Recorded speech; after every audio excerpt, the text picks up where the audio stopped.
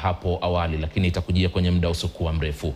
Tukiachana na hayo ama tukisubiri taarifa hiyo, basi wagombea wa urais wa chama cha mawakili nchini LSK wameahidi kuzidi kupigana na ufisadi ambao unazidi kulemaza idara mbalimbali nchini. Wakizungumza kwenye mjadala wa siku ya Jumatano jijini Nairobi, wagombea hao pia wamelalamikia tishio la kuingiliwa kati kwa uchaguzi wa chama hicho na serikali, namna anavyoripoti mwanahabari Catherine Oise.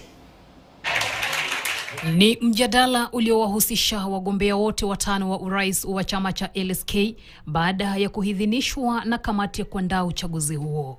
Naibu mwenyekiti wa chama cha mawakili nchini Faith Odhiambo ni mmojawapo wa wagombea watano wanaowania kiti cha urais wa chama cha mawakili nchini LSK.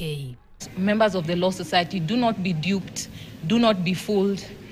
We are a bar that is of a gold standard. Let us not allow any external forces to affect our elections. Let us vote for leaders who will work for us, leaders who will stand for us. Kipkoech Bernard Ngetich ni mgombea. Nitapigana na ufisadi katika idara ya mahakama, katika wizara mbalimbali na katika taasisi mbalimbali ya serikali. Na tatu ni kwamba nitahakikisha kwamba mawakili wakubwa, wala wa katikati, wala ambao ni vijana, wako na nafasi nzuri kuweza kufanya kazi yao na kuhakikisha kwamba taaluma yao ya wanasheria inaendelea vizuri katika idara ya mahakama, katika taasisi ya usajili ya mashamba, katika taasisi ya usajili ya makampuni na katika zile kazi zingine kama mediation. Harriet Njoki Mboshi vile anawania kumrithi mwenyekiti Eric Theory. For the first time in more than 20 years in the history of this country, we are finding ourselves in a situation where there is unprecedented encroachment on the rule of law. The only way you can safeguard the rule of law is by making sure that we safeguard the independence of the bar.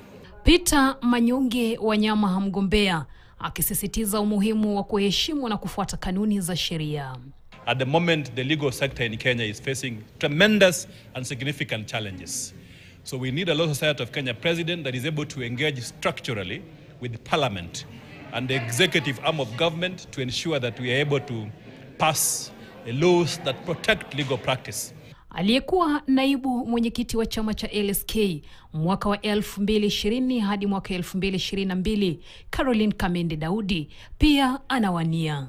To ensure that there is accountability and transparency in the management of the affairs of the Law Society of Kenya. Fourth is to establish structures that are sustainable in members' welfare, and the fifth is to ensure that there is efficiency in member services. Chama hicho cha LSK kinakusudia kuandaa kufanya uchaguzi huo tarehe 27 mwezi huu. Oise Catherine, KTN News, Nairobi. Asante sana Oise kwa taarifa hiyo ambayo tuliweza